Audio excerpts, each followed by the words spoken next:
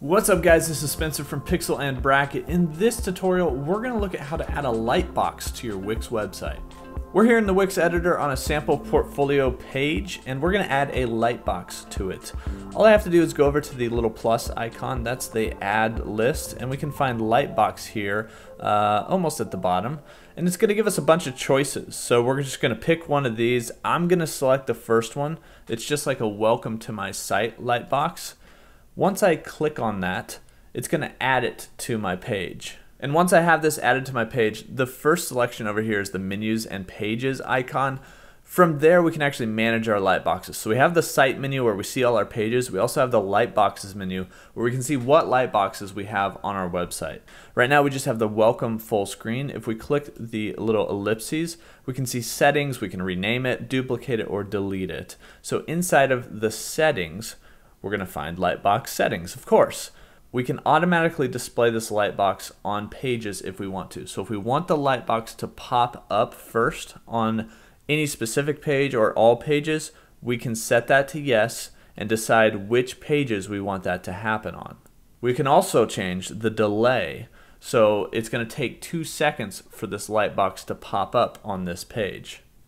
Down at the bottom, we can select how our lightbox closes, whether it's with the X icon, a close button, or even both choices. And the last thing we can do here is set a link to the lightbox. So let's say that we don't want it to display on all pages or automatically at all. I'm going to click no on automatically display, and we're going to have to link our lightbox to make it pop up.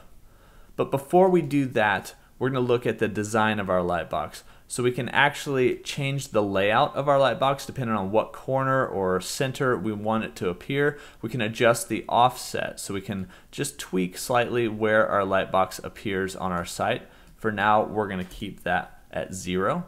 And I can exit back out of that. We can also adjust the design of it. So that's the color, the image, the video that's behind our lightbox. We can also adjust our overlay.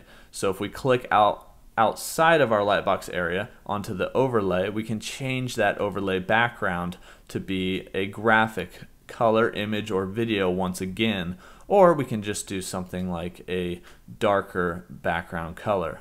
We can also click on color settings to adjust the opacity of that color if you'd like. We'll keep it here at 84. Now, of course, inside of our lightbox, we have elements. We can add all sorts of elements to our lightbox, anything that will fit within the bounds of it. So for instance, I can't add something that's full width here, but I can add any other text or elements, any other elements, whether it's a menu system or a newsletter sign up or a contact form inside of this lightbox. Now to exit out of the lightbox, go back to my page and set up a link for the lightbox. All I have to do is go up to my pages navigation and select the page I want to go to. So I'm going to go to the portfolio section of the site, which is our main page here.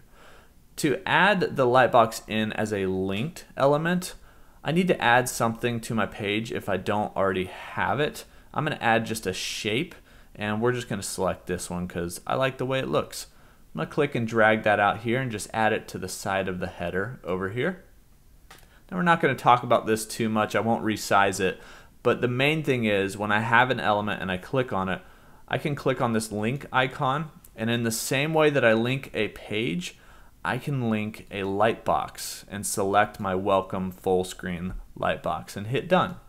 From here, what I can do is preview our page in the upper right hand corner, and once I do that, I can actually click on our link and it's going to pop open our lightbox just like that.